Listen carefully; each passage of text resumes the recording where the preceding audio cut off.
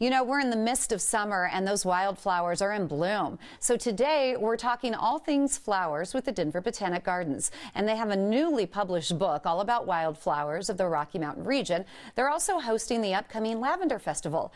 Erin Bird with the Denver Botanic Garden joins me now to talk us all through it. Good to see you, Erin. You too. So tell me more about this new book. It's called Wildflowers of the Rocky Mountain Region. Correct.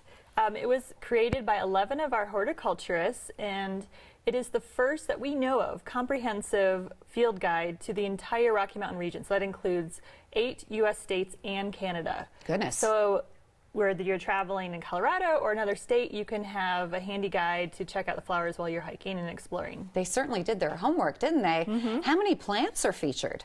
There are about 1,200 plants that are featured, and each have a photo and descriptive profile. That's just one of the pages that you can see. How long did it take them to write this book? It took 4 years. 4 years. Between initially figuring out, okay, what plants do we want to cover, and then collecting all the information and taking photos. Most of the photos the horticulturists themselves took on their hiking expeditions, so very it's really nice. fun. Yeah. And did the gardens publish it for them? We did not. We work with a Portland-based publisher, Timber Press, and it's the 3rd book we've published with them. Okay, so let's talk about where we can get it. I'm sure a lot of people are watching right now thinking this would be a fun family adventure to hike and then take the book along and see if you can find which plants or flowers are out there. Exactly. It is available at the Gardens, our little shop at the Gardens. And it's $28, and it's available now. It just was published last week, so it's hot off the presses. Okay, so that's the only place they can get it. You can also get it on Amazon, but of course, if you're local, we encourage you to support the Gardens if possible. Of course, yes, get down there and check it out. Also, let's talk lavender. I mean, the Lavender Festival is coming up. It returns to your Chatfield Farms location.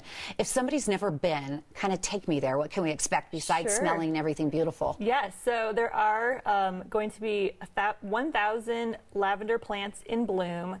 There are 19 different varieties of lavender that we have down there. It's really incredible. And there's live music, there are crafts, there are food and artisan vendors that are all lavender themed. There are things for the kids to do, activities and games. So it's really a great family full day event. Is it true there's lavender beer?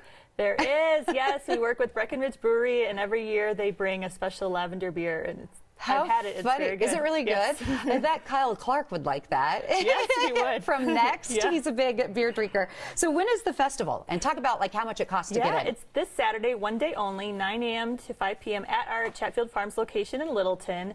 And it is free for kids 13 and under, and then $5 to $7 per adult, depending on if you're a Gardens member or not. Yeah, really affordable. And what about parking? Is it free? There is free parking, but we do expect several thousand visitors, so it might be a little delay getting in and out of the parking lot, but it's definitely free. Well, and it's, I mean, it's one of those things you have to go to, especially if it's free. Bring family if they're in town visiting.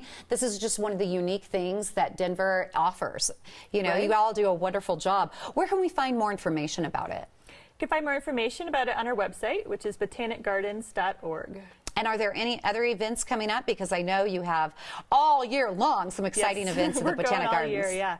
Well, right now we have our summer art exhibition, Mike Whiting, Pixelated, which is an outdoor show with large sculptures that are made in the vintage 8-bit video game style, as you can see. So they're very simple shapes, but they're colorful, surprising things you encounter in the different gardens.